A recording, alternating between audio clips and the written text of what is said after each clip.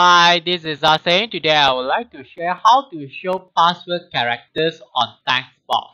First, we go to Developer tab, then we click on Visual Basic. After that, we click on Insert User Form. Okay, this is a user form that I designed. If let's say we want to change the name, we can click on the Properties window. Okay, then we change under Caption. Okay, then we can insert a text box to allow the user to key in the password. Okay, for this text box, we can change the font and the font size over here.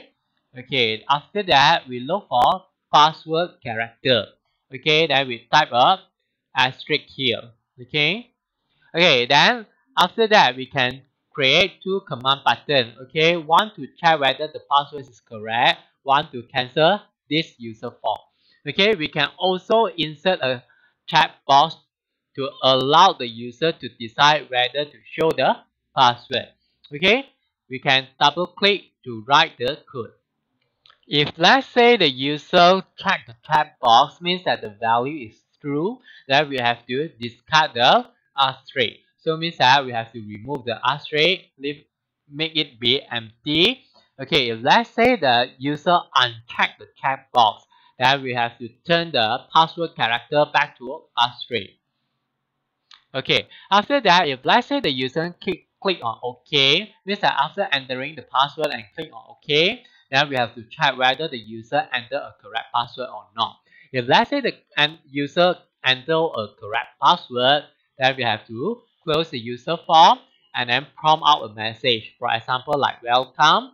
Okay, if let's say the user entered a wrong password, okay, we can first close the user form, then prompt out a message that tells the user that the password is incorrect. After that, ask the user to re-enter the password. So we have to prompt out the user form again. Okay, if let's say the user don't want to key in the password and click on cancel, then we can straight away unload the user form. Okay, if let's say I want this user form to prompt out immediately when I open the Excel file, we can go to this workbook.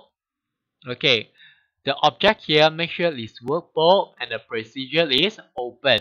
Okay, then we type userform1.show because the name of the user form is userform1. Okay, now we check our result. Okay, I close everything. Okay, open. So the text box will prompt out immediately. If let's say I enter a password, okay, as you can see, okay, we'll have a password character. If let's say I click on show password, okay, will show me the password.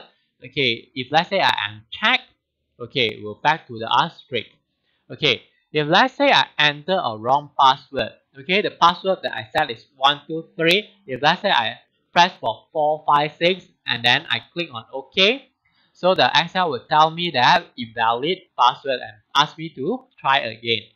Okay, then I have to key in one more time. If let's say I key in the correct password, 123, then it will tell me welcome.